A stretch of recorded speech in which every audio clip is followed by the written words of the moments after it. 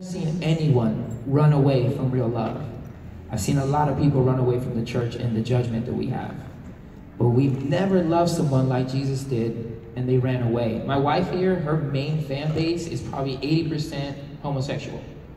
They know we love Jesus. They come to our shows. They laugh at our Jesus jokes. They accept the Jesus in us. But it's because we love them. And we know at some point God's going to work with them. Not us. Well, I'm not going to write a song and she's not going to tell a joke that's going to magically wake them into what we feel that they should be doing. But when you love them, it opens the opportunity for God to work in them. And that's just how we live our life. And also love with no agenda. Don't try to love someone to change them into what you feel is right for them. You just love them. That's it. It's so good. It's so rich too, because I feel like in Hawaii we have a big demographic of that lifestyle, as well as there's a lot of people here that may not even have Christian friends in school or workplace. So I think learning how do you be a Christian in and not of it? How do you be the hands and feet of Jesus, but you're not the one that's changing the heart.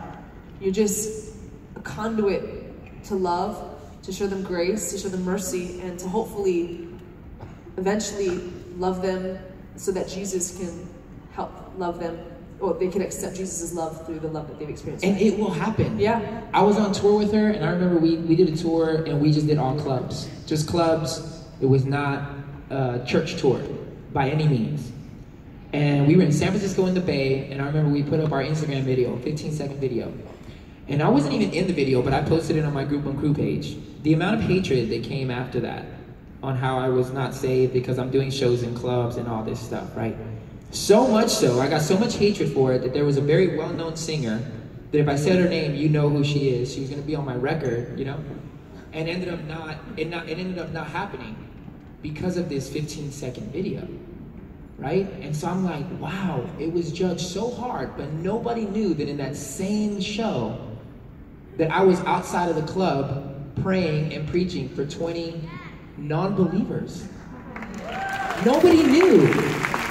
And it was the one Instagram video that everyone hated me for, disliked me, and basically disowned me. But I was outside preaching and leading people to Jesus. Oh, well, thank you for that courage, because I feel like if you read and, like Angela was saying, love, like, just be Jesus.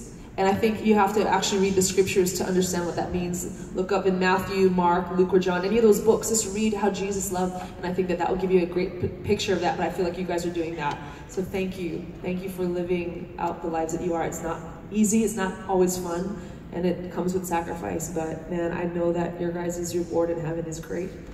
And thank you so much. One more, we'll squeeze one more in. Last question, did you save sex till marriage, and how do you continue to keep God at the center of your relationship? Wow.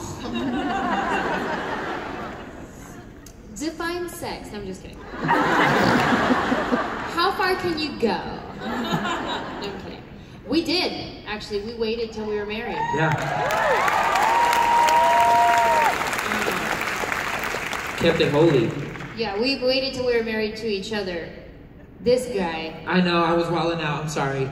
This guy, beforehand. Before Jesus, pre-Jesus. Pre-Jesus. I was a little hellion. Yeah, before God. Before God, I was looking for love in all the wrong places. No fine girl, just ugly faces. I was looking before God, and then I met her. But you know what the key factor was? Because I was the type of dude that I love romance, so to me it was like, don't start none, won't be none. Like, I wasn't a guy that looked to try to get down with a girl. Like, I just wasn't. I was all like, I want to love her, and I want to, and I was such like a hopeless romantic.